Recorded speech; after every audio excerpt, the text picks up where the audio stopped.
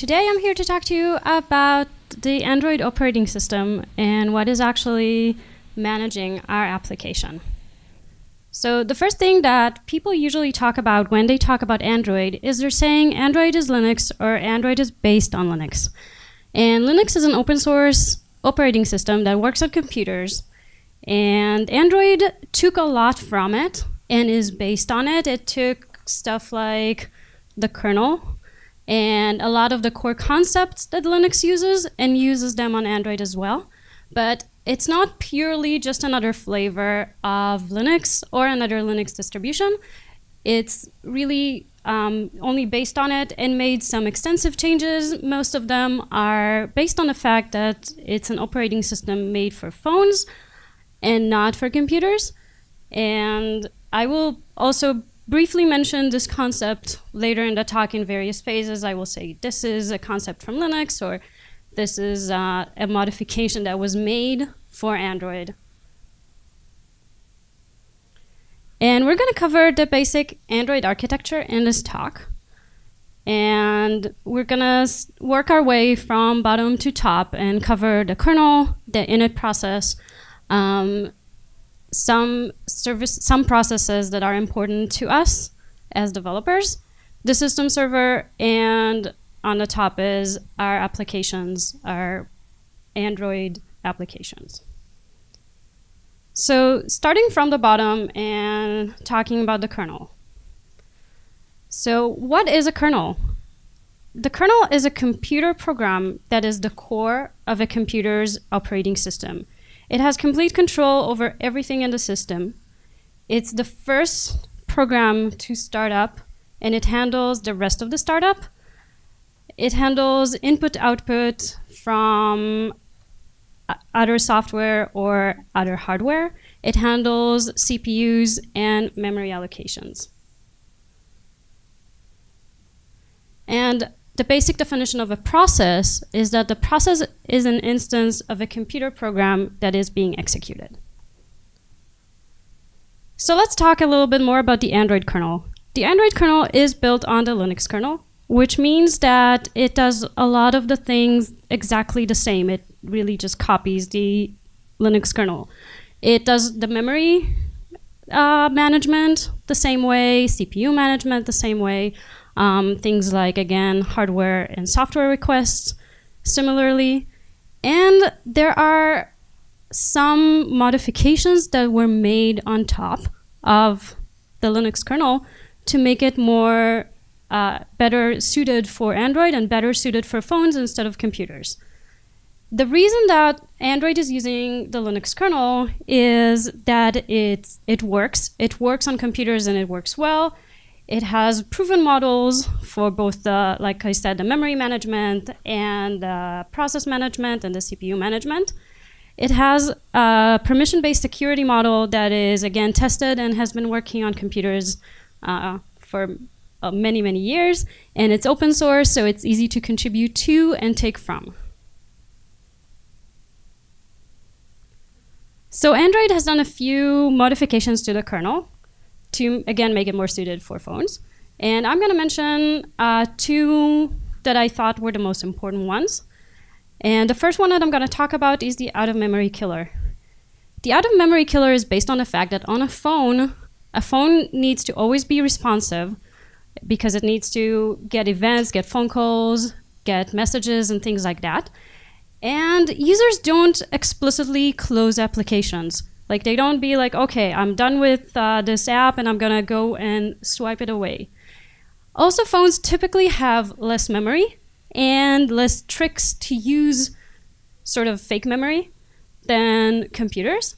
So one of the biggest modifications that Android done was being more proactive about deciding by itself when and what processes to kill in order to make sure that we never reach a critical out-of-memory level. We never reach a point where Android wants to allocate more memory and there is no memory to allocate. So all processes are ranked according to importance, And every time the kernel reaches a certain threshold, a certain watermark, it basically goes like, oh, hey, I need to clear out some memory. This is way before we, like I said, run out of memory. It's some earlier stages. And then it just clears out as many processes that are ranked as not important until it clears enough memory to be, okay, now this threshold has been met. In this example, I'm showing a list of processes that I pulled off my phone. In this case, it's 30 total processes. And what I did next was I opened up my camera and started taking a bunch of pictures, which is a very intensive operation. And I didn't do anything else, and the out-of-memory killer kicked in and killed a bunch of processes for me. And it did that so I can continue taking pictures and doing whatever I needed to do without running into memory issues. The second modification that Android made to the kernel is the wake locks. And the wake locks are meant to guarantee that our phone uses as little battery as possible and stays awake as little as possible. And that would give the processes, they would use less energy and be able to sleep more. And the wake locks basically mean if there are no wake locks, put the CPU into a dormant state where they can still be woken up by certain calls, but it's not working at full capacity. And again, using less memory. So this is what we would normally see if we would query how many wake locks our phone has at a certain point of time, with maybe like little peaks when a new screen is drawn or when a network request is being made. But these are like really, really tiny. And then it would go back to 0. If there is an ongoing thing happening on our phone, such as playing a video, we would see that now we have 2 wake locks that are being held. One, in this case, because it's video, so one is for the screen and one is for the audio. And like I said, there are a bunch more modifications that are made to the kernel. I'm not going to cover them now, but these are, like I said, what I think are the most important ones. And the next part that I want to talk about is the init process. So the init process is a binary that's picked up by the kernel and is being run on startup. And it has a list of settings and a list of instructions, a list of definitions to startup processes. And it wakes up all the other parts of the operating system. So it runs on startup, and it's the first user space process. It is also the root of all other processes. They all created from init. And it, like I said, it spawns everything else. Some of the processes that it starts, we know, we recognize, such as ADBD and logd and installD and zygote. These are all daemons, which means that they run as a background process. The user doesn't have an interaction with them. They will not know they exist. They will be restarted in case they, for some reason, crash or die. And they just run in the background throughout the life of the phone, the operating, as long as it's working. I drew a bigger circle around zygote because it's the thing I'm going to talk about next, and the more important, for us, more important daemon. So what is zygote? Zygote is the base of all other applications. It was designed to share and save memory and reduce app startup time. And what we basically see here is that zygote is a runtime environment that's ready to just start running an app. Our apps run inside of a runtime managed environment, which is Dalvik or R, depends on our phone, depends on the version. And if we were to create a brand new runtime environment for every app that we start, we would waste a lot of time just creating this from scratch. So zygote is sort of a shortcut in a way. It's a process that's really just sitting there, all set up and ready to run our Java code, our Kotlin code. It has, like I said, the runtime environment, preloaded resources, preloaded classes that can be used later to run any app.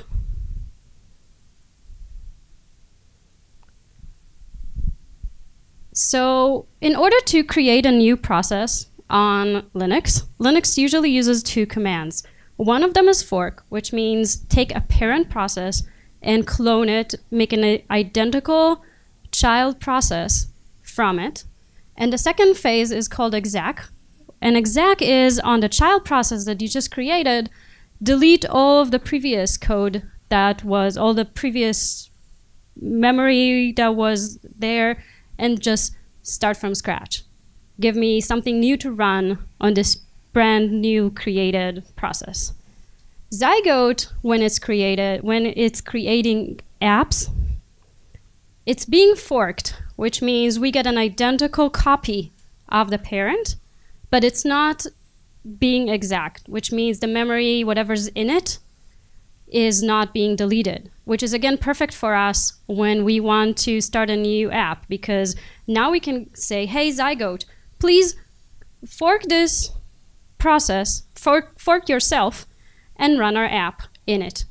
Everything is already there. We don't need to delete it. We have the runtime environment, we have the shared resources, we have the shared classes. And if we wanted, again, to create another app, a second app, a third app, a fourth app, again, we would go back to Zygote and say, fork, but not exec. Again, we will have multiple copies of Zygote running different applications in different processes, running different code, different Java code or different Kotlin code. This also helps with memory management because Zygote and the runtime environment have classes that are shared between them and combined between them. So again, we can initialize them only once and we don't have to initialize them again and again. And this is something that everyone would see when they get exceptions. If you dive deep enough into the code base, you would end up seeing some sort of reference to the Zygote, because at some point we will reach some code that was initialized there or was run there.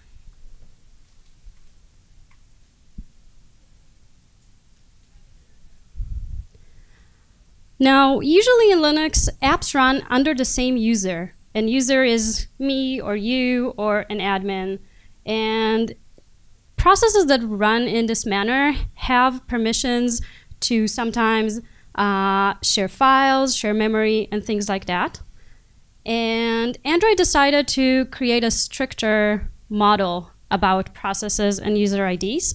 And what they basically said was, we'll use Linux user IDs, but we'll say that every app, that basically every process, is its own user. We'll give every app, every process, a unique user ID, and that way every app will not be able to share memory or corrupt files or touch other processes' files or memory, and that way processes will be more secure and still use Linux features about security, but change it in a way that suited Android.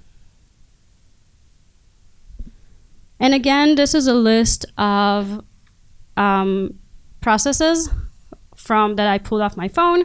The left row is the process ID, and it's all different. So again, they cannot be sharing things between them.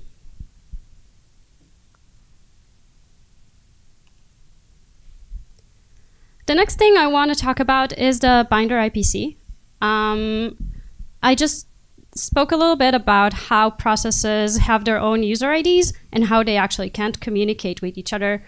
And then the next question is, but we often do. We sometimes have to ask some other process to do things for us, or we just want to maybe transmit some information, and we need a way for processes to communicate and to do that. And the mechanism to do that in Android is called the binder IPC. And I pulled up these 3 lines that I think many Android developers saw, or other variations of it. In this case, I am contacting something called connectivity manager. It's not sitting in my app, it's somewhere else.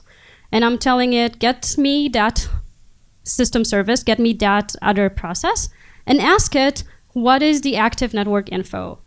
What is really happening with, in this case, with the network right now? But I could make any number of requests on many other processes. The reason why I am asking this from someone else and not actually writing this code in my app, or why this code isn't being pulled into my app instance, is that in order, for example, in this case, to ask about network info, that process needs permissions to talk to drivers, to talk to hardware, to ask hardware questions like, am I on Wi-Fi, and things like that. And that would make my app needing more permissions and less secure. So by putting this method somewhere else in another process, that other process has these permissions, and I don't need them. So if I go and travel to the source of my get active network info, this is what I'll see. I'll see an interface, an iConnectivity Manager member, and all my methods are getting called on this member. I don't really see the implementation of the actual call. I don't really see the code of what is happening inside this call. And if I have AOSP and I search for this interface, again, this is what I see. I see just a simple interface with like methods, but I don't again see the implementation of them. I don't see it in my code and not there. And then the question is, of course, why? And the answer would be because, like I said, we are not actually talking directly to that other process. We're not really asking it directly for things. We are going through the binder mechanism, which looks like that. If we go from app 1, we go all the way down to the kernel and then back up to the other app to send and receive messages. So I'm going to go over each and every component. And the very basic one, again, where everything happens, is the kernel, the binder modal in the kernel. It is the only thing that actually knows about the other process. None of the arrows in my previous slide was speaking directly with app 1 with app 2. Kernel is where the transition itself is happening, the transmission itself is happening. And the kernel serves as the mailman in this example. It knows how to, it keeps reference to all the processes that are being contacted and from where. It keeps being aware of their existence, whether they're there or not, and to deliver the right message to the right object. So the way that the kernel is getting and submitting messages is through system calls. But we are not writing system calls and we're not writing kernel code, we're writing Java. So there is a class in Java that is creating our message and calling that particular system call. It's called the binder, and it has two main methods. The transact is the thing sending the message, and the onTransact is what will get invoked when you receive the message and open it up. Now, I'm talking about messages, which is a little bit confusing because we're not really sending a message. We're not saying, hey, I hope you're good.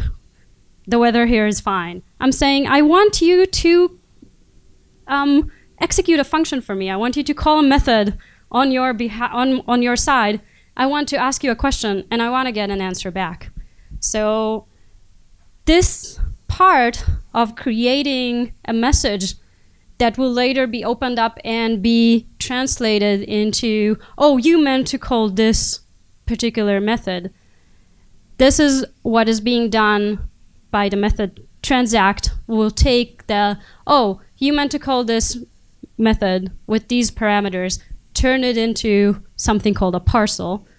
And the onTransact will open up this parcel and say, oh, this parcel means you wanted to call this method. I will do that and give you back the answer. Now, again, if we were to look at this code, it's in Java, but I mean, if we were to spend our lives creating parcels and figuring out how the other side wanted them to be opened up and creating all this like complex extraction, and we would just be writing very tedious and very boilerplate code. So that's why we have the AIDL tool that is actually the tool that will create the bridge between the actual methods and the transaction calls. And it will generate two parts: proxy on the sender side and the stub on the recipient side. So on the proxy side, it would look like that. Whenever we want to call this method, get activity network, we would create some sort of parcel, put information in it. This is, if you can see clearly, the class that is named data. We create the parcel with the data and with the reply. And in the middle there, we will call transact, which will call the system call and actually transmit our request. And on the other side, we would see the stub. The stub overwrites on transact. It would open up this parcel, say, oh, what you wanted to do is you wanted to call this method get active network, and it would do that thing. This is the actual concrete implementation, in this case, of this method. So if we go to this get active network, this is what we'll see, which is the actual code, the actual implementation of this particular method.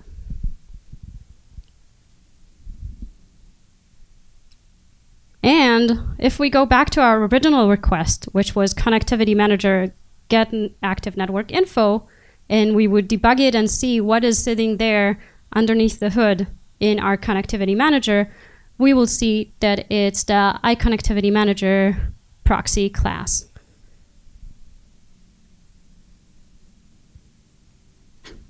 So to wrap it all up, this is how it would look like with the actual calls. App1 would call some interface in App2's method, some method.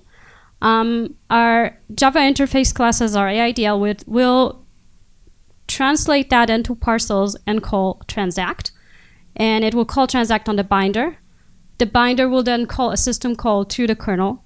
The kernel will figure out who is our recipient, who are we sending this message to, and will do that, actually send a message. It will send back a system call to App2's binder class. The method that will get invoked is the onTransact. OnTransact will figure out, open up the parcel, will figure out what actual method we wanted to call on App2's actual object and call the actual method. The last bit of the operating system that I want to talk about is the system server. The system server is also initialized by init, and it is forked from Zygote. So it is also a Java application. It is the heart and the core of all Android. It manages all the Android apps, and I'll talk a little bit more about that in a little bit. And it manages things like location, like power, like Wi-Fi. It has modular functionality. It's split into managers, little managers inside, but it is one big process. And it is one of the more core important processes for any Android apps to run.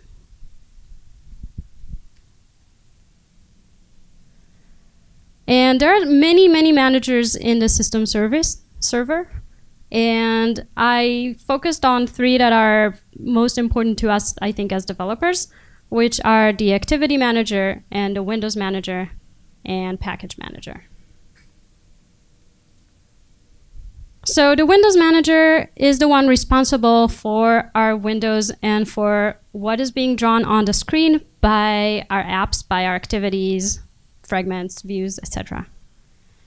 Its responsibilities include things like keeping track of the window activities, what is being shown, what is being invisible, transitioning between them, giving the user in general a good UI experience, which means that it cheats a little bit sometimes. For example, it will take screenshots and display them in certain cases when it's transitioning between one thing to another. And it's also handling the system level gestures, which means that if we didn't handle a certain click or a certain other UI gesture and it bubbled up until it reaches the window manager, it will decide what to do on top of it.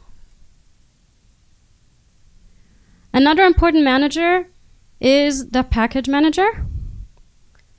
The package manager is the thing that is responsible for looking at our manifest files and doing things like installing new applications and resolving the correct activity when we are looking for a certain activity.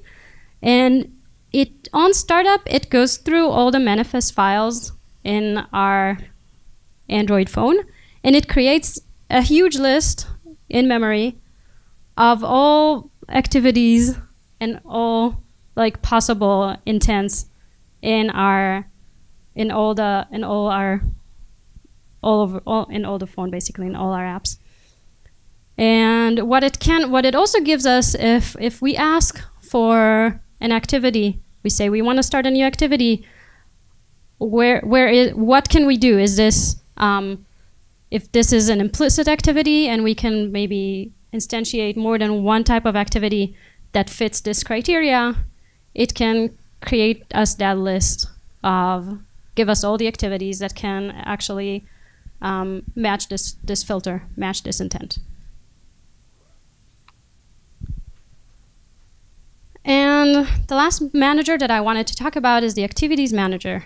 The activities manager is the heart of maybe everything. It's the most important manager.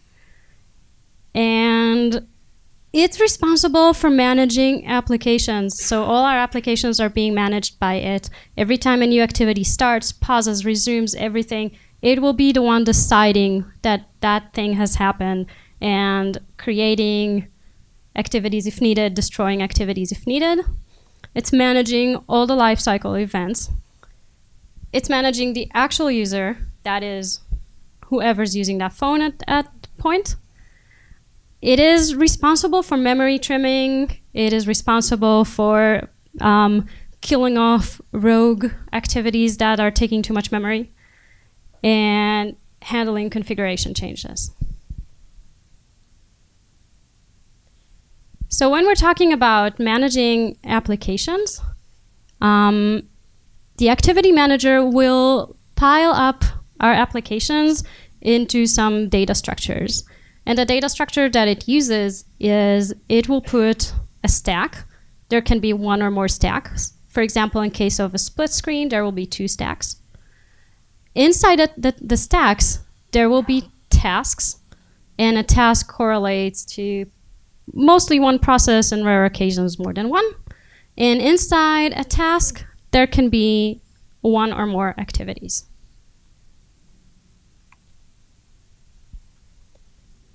So I talked about processes up until now, but we're not writing processes, we're writing activities. And how do they correlate with each other? How do activities live inside processes? So for every activity that's created, Activity Manager will create an activity record, which is just a data structure that is there to keep track of this activity, where it is, what state it is, what window it has, etc. And in this case, it's really simple. We have one task, and in it, one activity record. And this activity record correlates to one activity that's living in one process.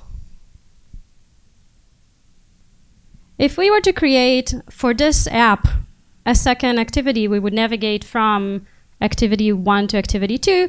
A second activity record would be created in our task. And a second activity will be created in our app process. So again, fairly simple.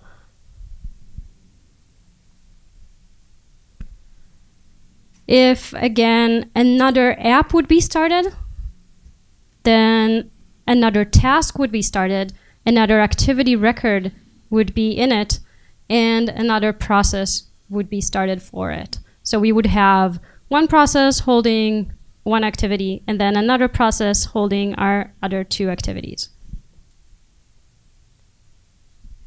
And the last bit is where it gets confusing. Because say I navigated from my app's activity to another app's activity.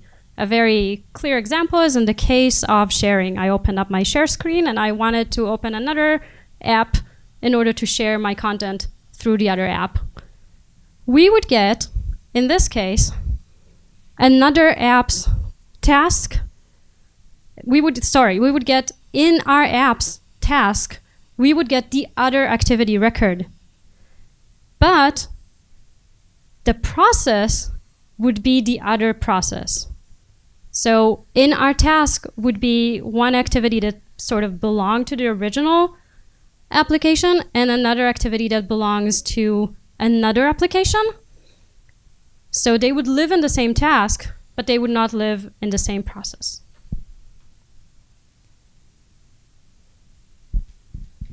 So when Activity Manager manages the lifecycle, there are a few things that it does. For example, so the main top thing that it does is it only makes sure that there's only one resumed app at all time. There's every time, even if we see 3 apps on the screen, even on split screen, even on picture-in-picture, there's always only one resumed app. It will pause, stop every other activity.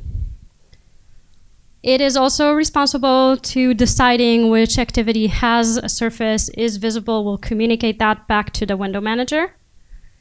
It's deciding things like thread priority and CPU affinity, which is apps that are running right now or apps that are in the forefront will get more resources to run than other apps.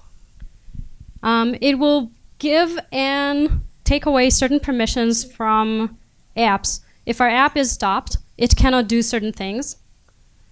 And it will make the out-of-memory adjustments, which is a topic that I'm going to cover right now. If we go back to when I talked about the kernel and I said that every process has an out-of-memory score. And that out-of-memory score is based on how important the process is. And how important a process is not something the kernel would know, because the kernel has no idea about things such as what is an activity or what is the actual activity that is resumed right now, what activities are not resumed right now. The kernel just doesn't know it, and the thing that knows it is the activity manager, because it manages all these adjustments.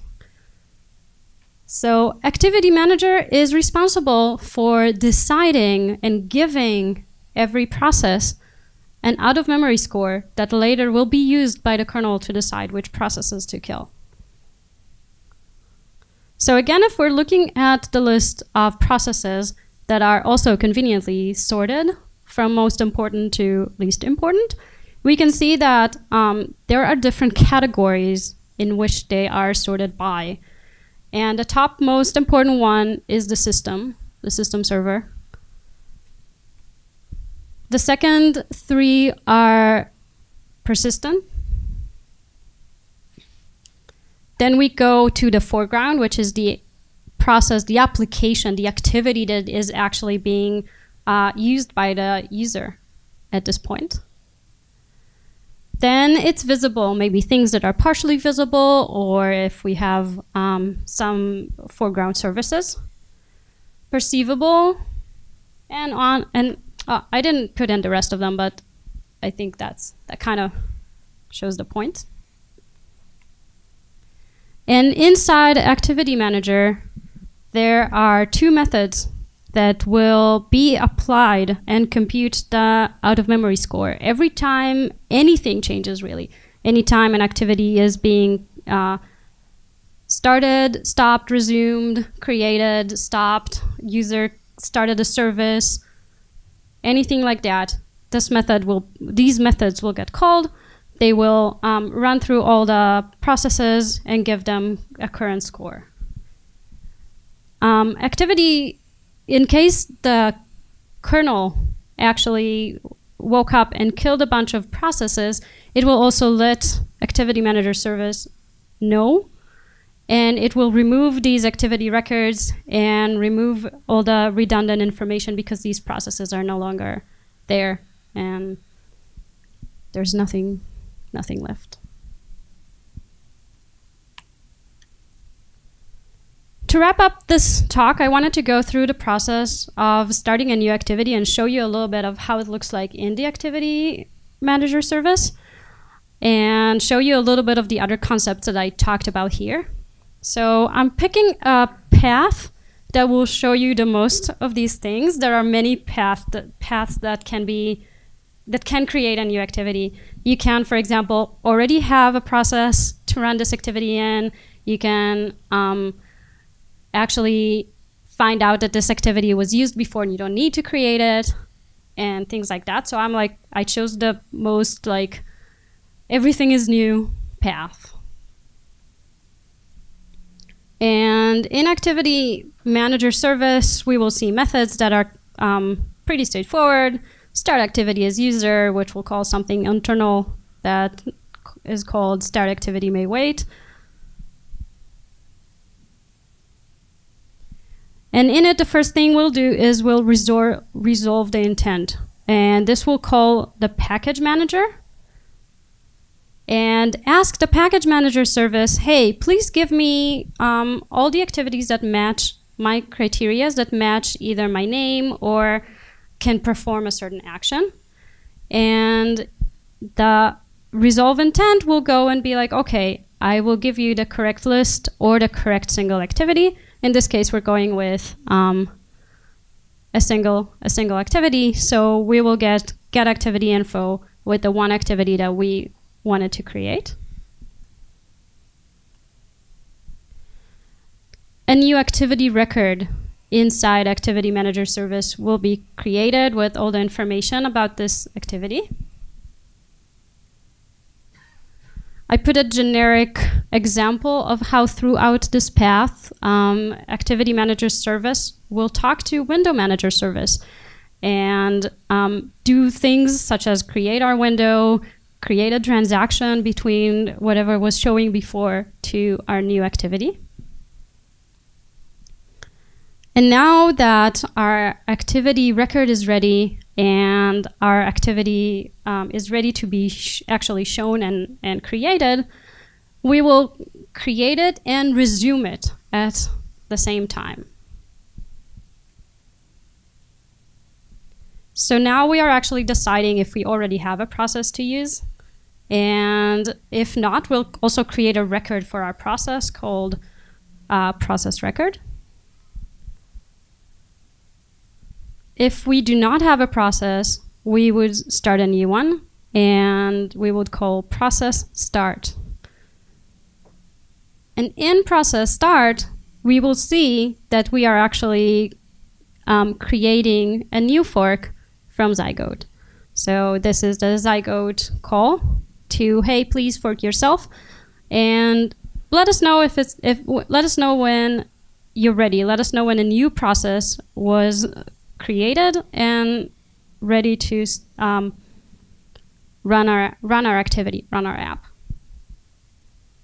And again, in Activity Manager Service, when the Zygote calls back, it will say, hey, I got this, I'm ready, what to do? Then we will bind the new application to it. All right, that's it. Thank you so much for coming.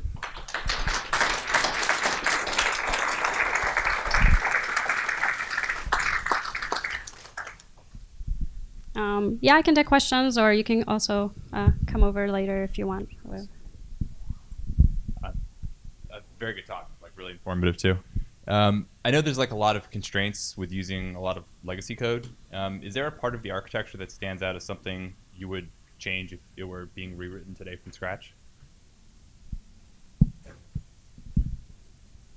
Good question. It's not just because of legacy code. I think one thing I found out that there's a lot of edge cases that we as developers aren't even aware of or don't even think about, which make this whole tree very complicated. I don't know if that's really changeable because, like, really, there's a lot of edge cases a lot of things that can go wrong in the middle, a lot of things that can be, I don't know, really exceptions to this very simple path that I showed. I showed it in a very, like, this is like super simple, but I skipped like maybe hundreds and hundreds of if cases and What exactly resides in the preloaded resources, which is inside the zygote? There was one section which you showed, say you have a zygote, and inside zygote we have a Dalvik and a preloaded resources. So are the preloaded resources, like when do they get preloaded? When my app is installed, or? These are not your app's resources. These are generic resources that are shared between all apps and shared between all processes that will be forked from Zygote. Your app's specific resources will only be loaded once your particular app is running inside an instance that was forked from Zygote. Okay, thank you.